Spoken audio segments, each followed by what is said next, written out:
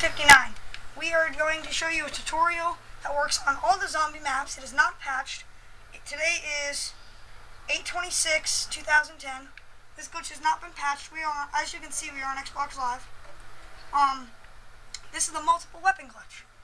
This glitch works, like I said, on every map. It does not work for the host. The host has to have somebody down them. He downs themselves.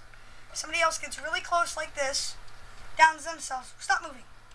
Really close like this, downs themselves, and then the host holds X, and he gets revived. When he stands up, he automatically starts reviving the other person.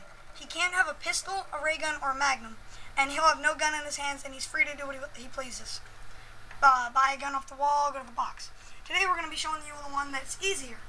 What I'm going to do is Reaper's going to come up and he's going to down himself about here. You can do it at either end of the box. I'm going to go to he's going to do it that end. I'm going to buy the box here, and I'm going to start reviving him. And when it says press X to take your gun, I'm going to press and hold X. So, just give us some, as you can see, it's round 3. I built up some points, so I'm pretty good. Reaper's going to come in here leave the crawler out there, and we're going to do this glitch. Please stand by.